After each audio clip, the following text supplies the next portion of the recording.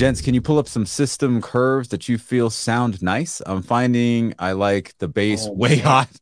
Oh man. What others? That's what I've been doing for the past 3 days. Uh-oh. Crazy. Just experimenting and trying to figure out like what is the what's the correct target curve?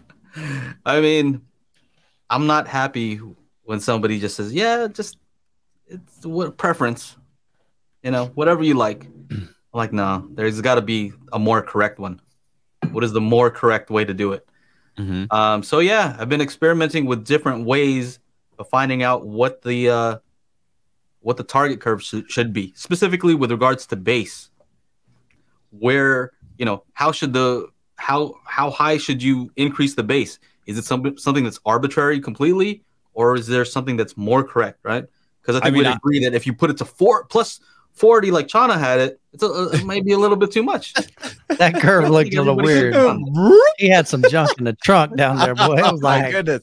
Like, I just can agree on that. So like whenever I would run Audyssey, I would just go, I have to put the subwoofer level matching, so it's like 75 dB to 77 dB or whatever. And then after that, I'm like, man, this is whack. I just go back there and just put it up a couple of notches on the back of the sub, and then just be like, all right, that's it.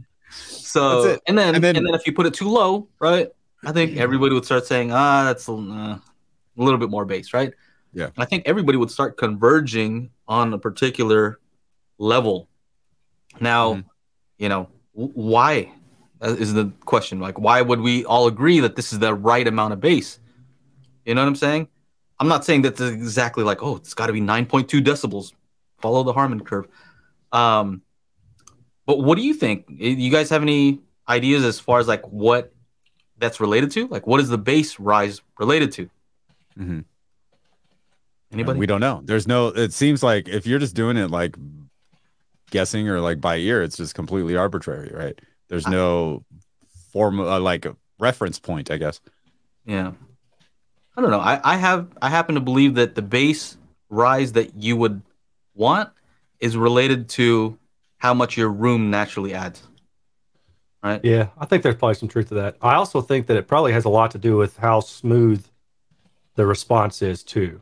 Meaning that like if your bass isn't that smooth, then you may be boosting it a little bit more than some others might in order to get some kind of frequency, or you may be cutting it some more than others might in order to get rid of an issue, So like I think if everybody's were roughly lined up the same, you know what I mean? Like in terms of just smoothness, not level, but smoothness, then I imagine that most people would probably be within, I don't know, maybe like 3 decibel of each other or something.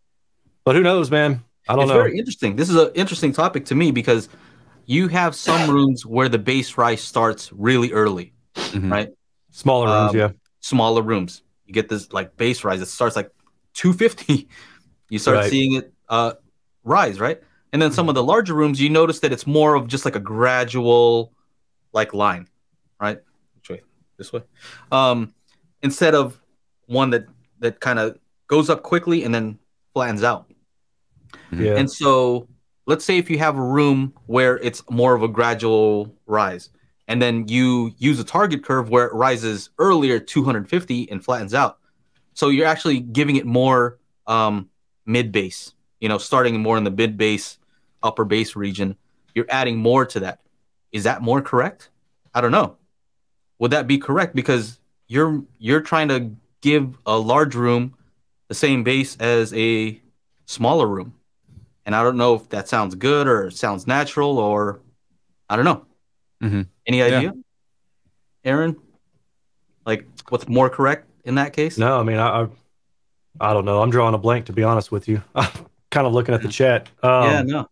It's just something that I've been really, seriously, past 3 days, been thinking about this, staying up real late. Yeah, like in car audio, I mean, people mess around with curves all the time. And I've got a friend who sent me a curve the other night, and his response was crazy. His response is pretty good until about 80 hertz. Pretty neutral until about 80 hertz.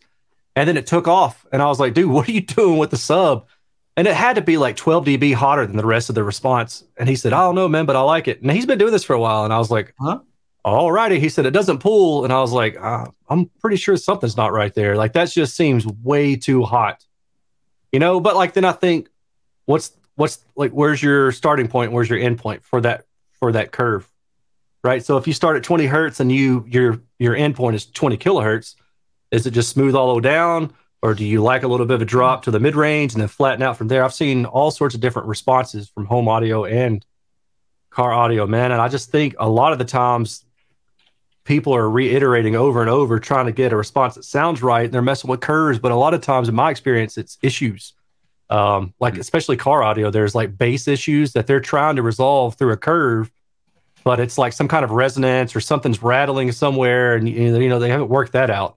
And then once you work that out and kind of smooth that out, then your need for having the bass gained up really high or gained down really low to hide some of those issues is gone, if that makes sense. So yeah, I mean, yeah, I don't know. So I think general consensus is smooth bass, right? So if you have a bunch of ups and downs in the bass area, you probably want to smooth that out, right? But how wide? Let's say if you have a big old dip there in the response that you maybe can't fill. And so where's that limit?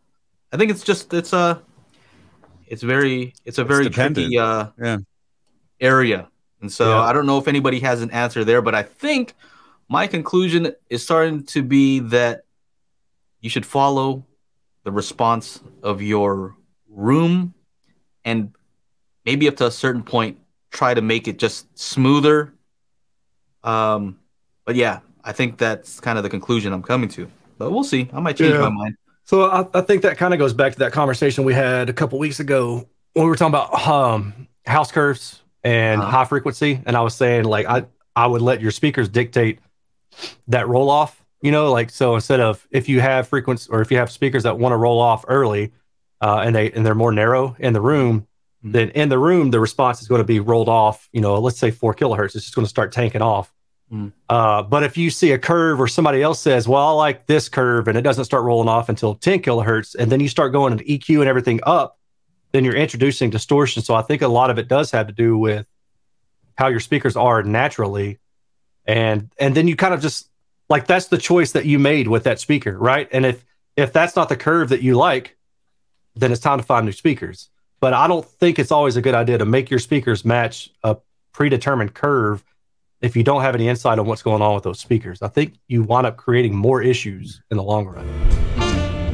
All right, everybody. We do the Daily Hi-Fi podcast every Monday, 4 p.m. Pacific Standard Time. So make sure you join up to the YouTube channel, youtube.com/Daily Hi-Fi, and we will see you there for the big show every Monday. Yeah.